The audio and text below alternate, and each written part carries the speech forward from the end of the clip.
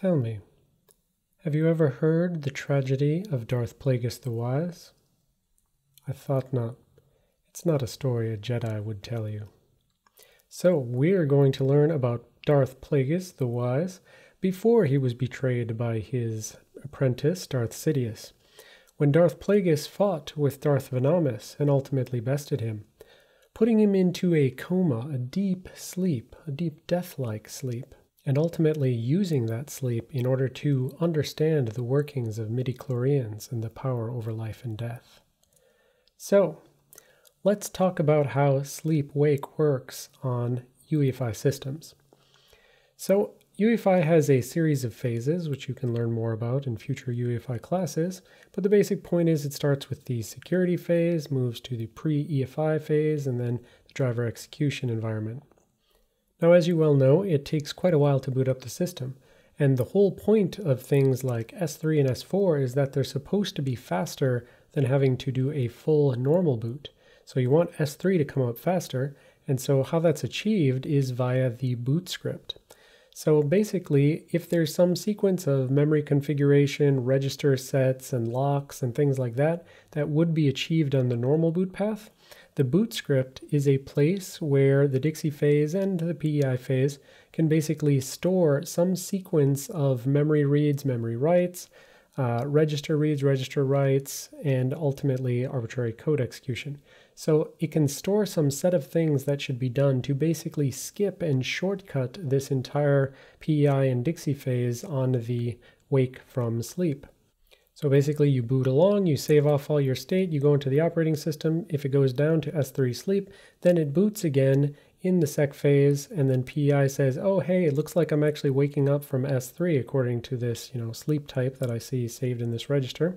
So I'm going to just not do all the stuff I would normally do in PEI, and instead I'm going to hand off to something that's just going to invoke each of the elements of this script to set all the registers, read all the registers, write all the registers, write to memory, whatever I need to do according to that script that was saved at boot time in order to boot faster. So it's a good idea in principle, although from this document from 2004, you can see that the boot script table is in ACPI NVS. So that is just a special reserved region, reserved between the firmware when it's handing off ACPI information to an operating system, but it's not really protected in any way. If an attacker lives in the operating system, they can just read and write this content to their heart's desire. So if the previous attack was just go to sleep and wake up and see if stuff is unlocked, well, the defense for that should be to ensure that it's locked, and how that's typically done on UEFI systems is via this resume reconfiguration script. So if we look a little bit closer about what kind of stuff can exist in that script, we can see it says things like IO write, IO read, memory write, memory read, PCI config write, PCI config read, SMBus stall, and a very interesting thing called a dispatch opcode. Well, all of these make sense as a shortcut way to just, read and write registers and memory and things like that. But the dispatch opcode is basically just a jump to an arbitrary code location. That seems dangerous. So if you have a wake script that's living in ACPI, non-volatile storage memory, which is just RAM that happens to be reserved per agreement between the firmware and operating system, well, a dark Sith Lord doesn't have to abide by the agreements of no firmware and operating system. So let's see what that attack would look like. Here we have Darth Venamus booting along happily and healthily.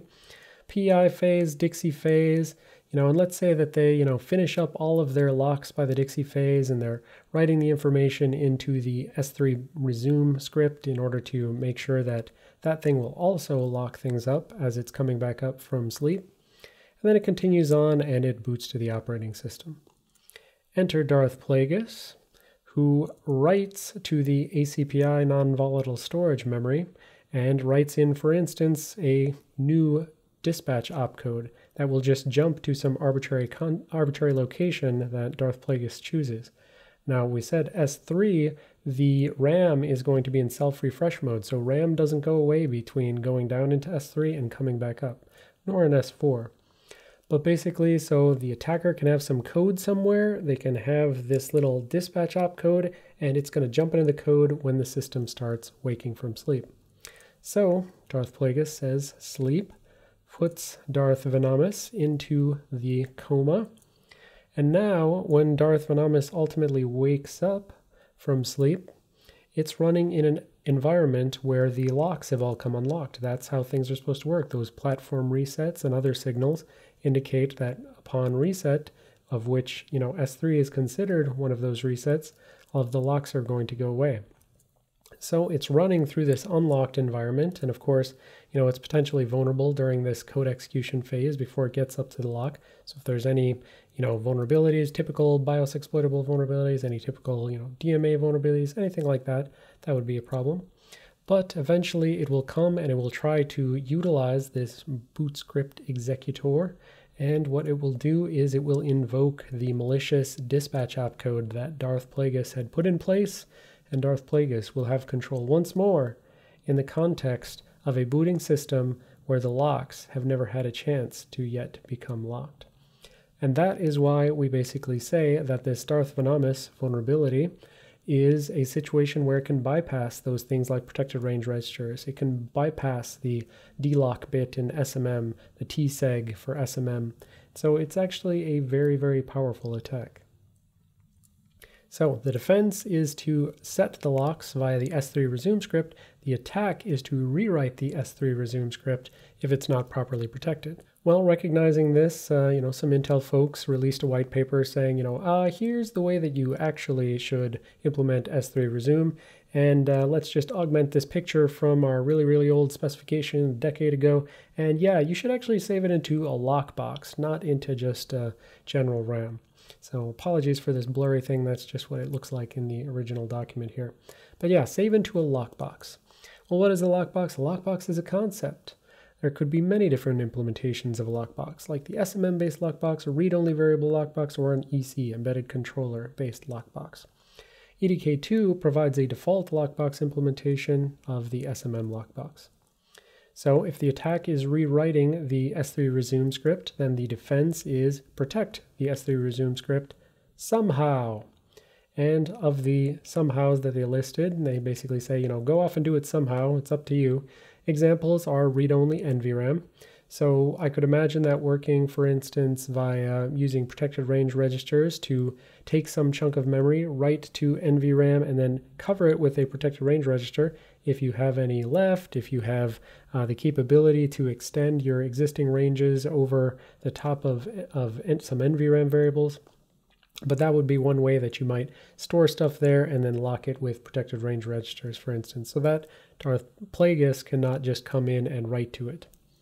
Another way could be via an embedded controller, and that'll be just straight up completely proprietary. However the vendor implements their embedded controller, then they have to work out some sort of protocol between their BIOS, the embedded controller, both for saving off the resume script and for ultimately reading it back in and executing it at S3 resume time. And then the one that was, most considered is the SMM lockbox.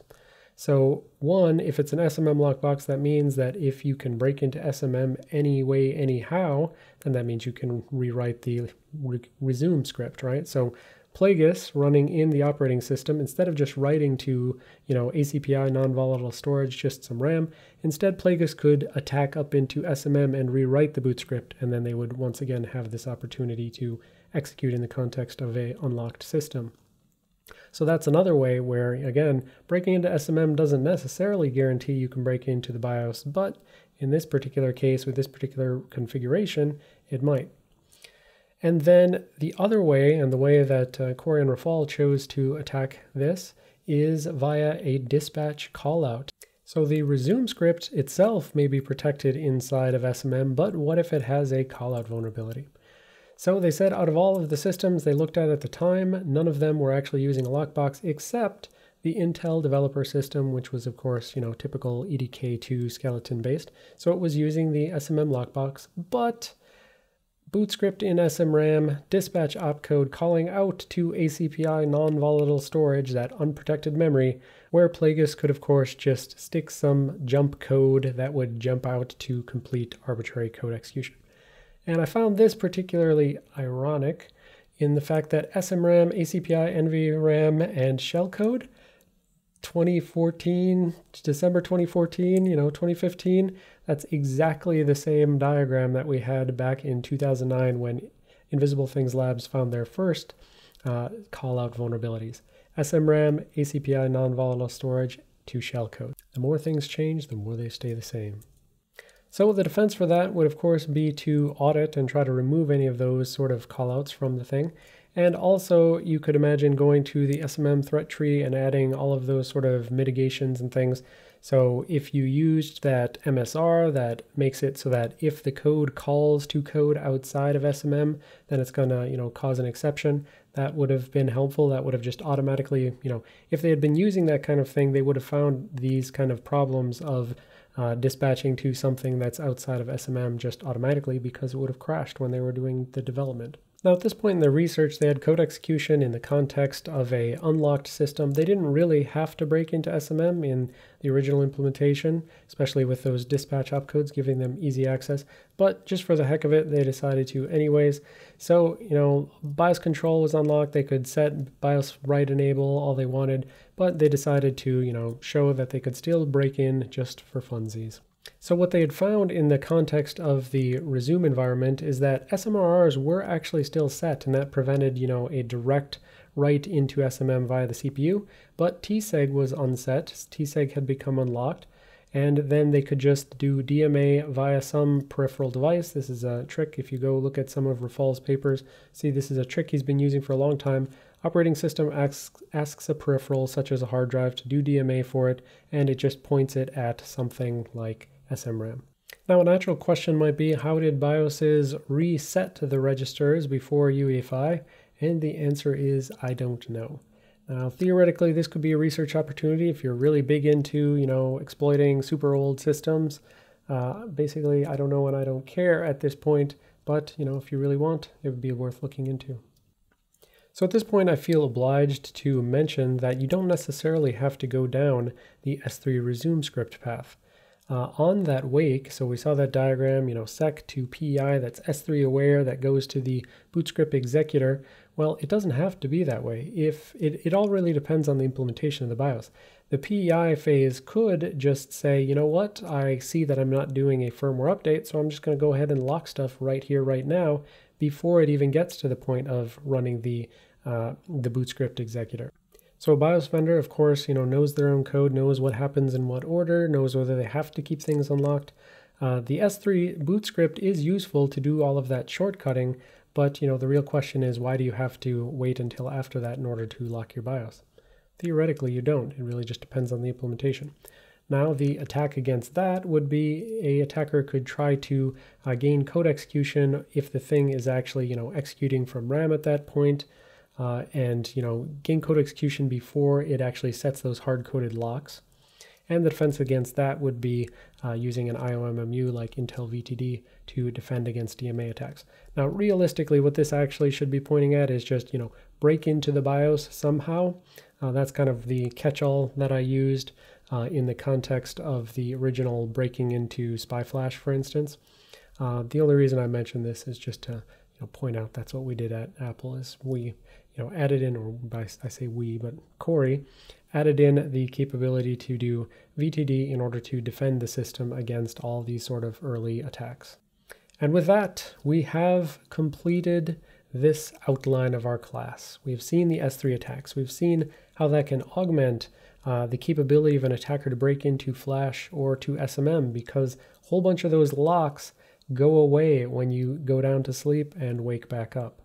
They of course have to go away for things like, straight up reboots, but the novelty of these attacks is the recognition that even going into these lower power states where things like RAM still persist and attackers can, set up the environment to their liking before they go down so that they can potentially take control upon coming up, that gives a very powerful capability indeed.